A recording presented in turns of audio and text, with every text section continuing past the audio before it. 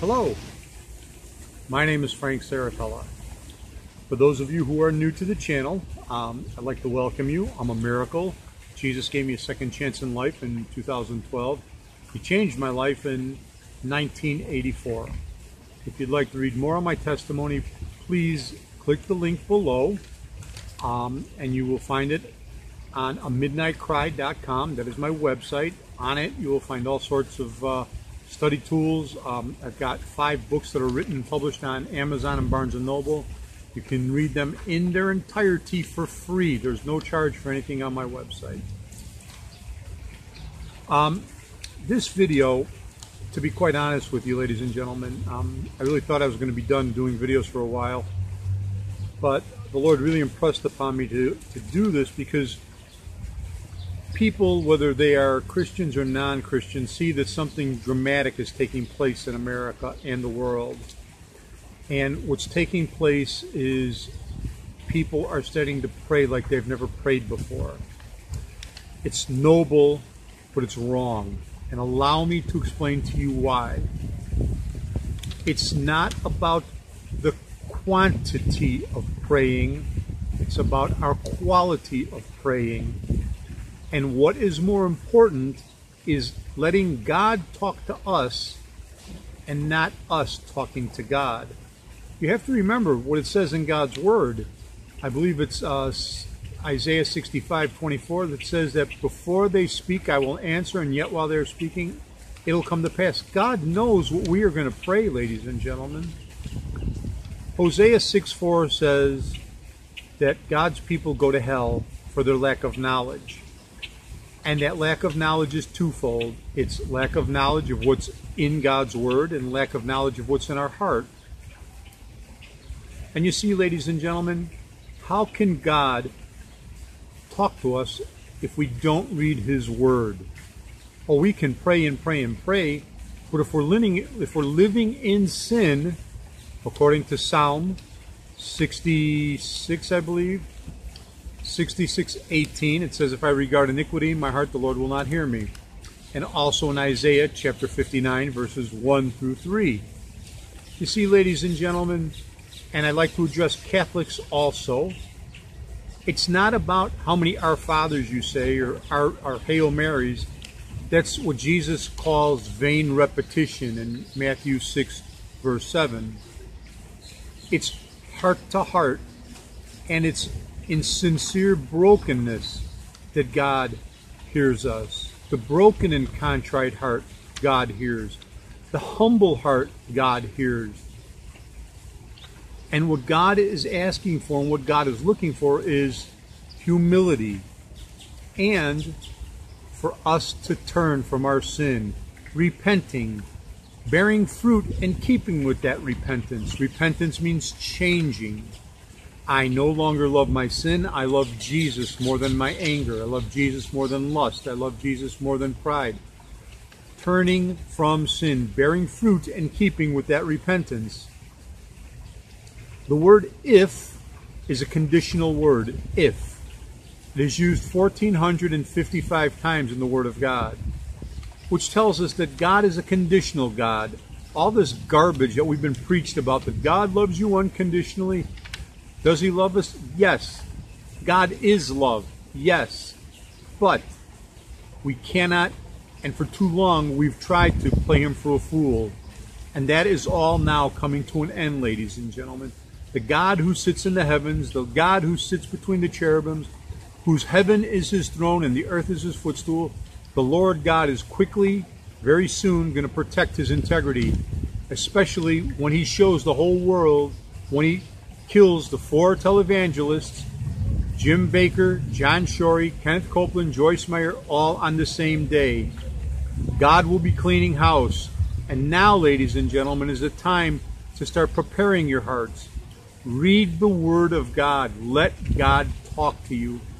You see, ladies and gentlemen, we've been so brainwashed by churches and churchianity, as I like to call it. You have to pray and come to prayer meetings and prayer meetings. We should be spending 80% of our time in the Word of God and 20% of our time praying to God.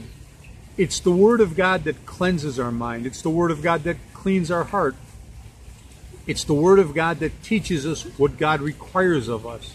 It's the Word of God that teaches us how to walk.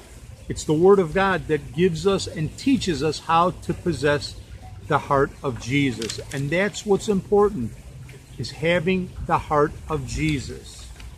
It's more important for God to talk to us than us talk to God.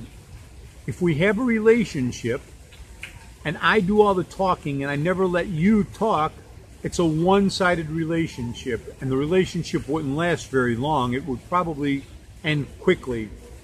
Well, how do you think God feels when He's got all of these people praying and very seldom, if ever, reading His Word, or reading His Word in a devotional sense? There's nowhere in God's Word that commands us to have daily devotions. We are commanded to be devoted, to love the Lord our God with all of our heart, soul, mind, and strength, and love our neighbor as ourselves.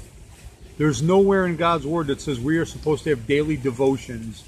Think about it, ladies and gentlemen. What kind of relationship, or how long would your relationship last with a spouse if you only had a daily devotion to him for 15, 20 minutes, or a half hour a day? The relationship wouldn't last very long. Ladies and gentlemen, this is a call. It is a call to stop being religious and praying and start seeking the face of God and start developing a relationship, letting God teach you. You see, for too long we have had lies on our lips, we have had arrogance in our hearts, we've had blood on our hands, and we have become friends of the world.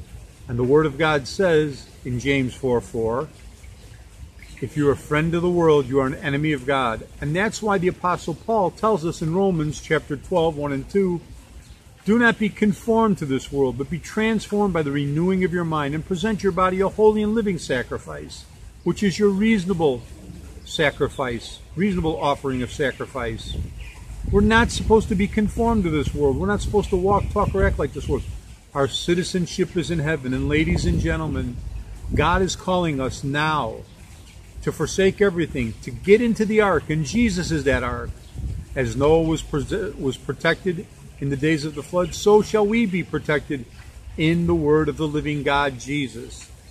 Ladies and gentlemen, multitudes and multitudes of Christians and religious people are going to go to hell and not understand why. Multitudes of, quote, prayer warriors are going to die and go to hell. Multitudes of YouTube celebrities and people behind pulpits and people that profess to be prophets and prophetesses are going to die and go to hell because they're not spending time in the Word of God to be obedient to the Word of God.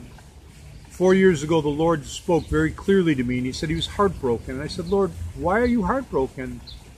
And He said, Christians are spending hours doing things for Jesus, spending hours talking about Jesus, but they're not spending hours with Jesus. I've stated this before and I'll state it again. God wants us to sit at the feet of Jesus and listen to His words. He wants us to rest our ear upon His bosom and listen to the divine heartbeat of Jesus. And He wants us to wrestle like Jacob wrestled and allow God to change our life so that He can bring us into the covenant. Ladies and gentlemen, God is calling us to get to the Word of God, allow God to talk to us, and then He will answer our prayers, because then we will be praying from pure motives. We will not have a hidden agenda. Do you realize that six times in the book of John, Jesus says, ask whatever you wish in my name and I will do it. 6 times He says those words. In John chapter 14, chapter 15, chapter 16, 2 times in each chapter. Well, the reason our prayers are not getting answered is because, just like it says in Psalm 66 and Isaiah 59, we have sin in our hearts. We have blood on our hands. Isaiah chapter 1, verses 12 through 15, and God is not hearing us. And ladies and gentlemen, this is the call. The call is to repent, to turn from our wicked ways, to turn from our selfishness, give up our life, present our bodies a holy and living sacrifice. It is impossible to worship God without sacrifice. All pure worship comes with sacrifice.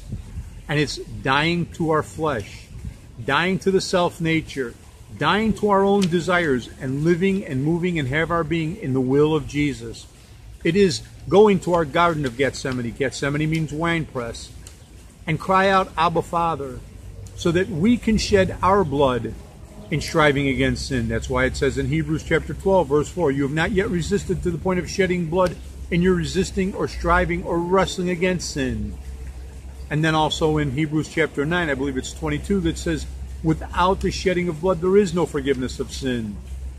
We have to prove to God that we're really sorry, that we mean business with God. God meant business with us when he sent his only begotten Son to die and suffer for us, to shed his blood for us, to lay down his life for us. God is commanding us now, ladies and gentlemen, to lay down our life for him as he laid down our life. I close as I've closed before. It is impossible to love Jesus too much, but it's easy to love him too little. Ladies and gentlemen, seek the Lord while he may be found, because there's going to come a time he will not be. Thank you.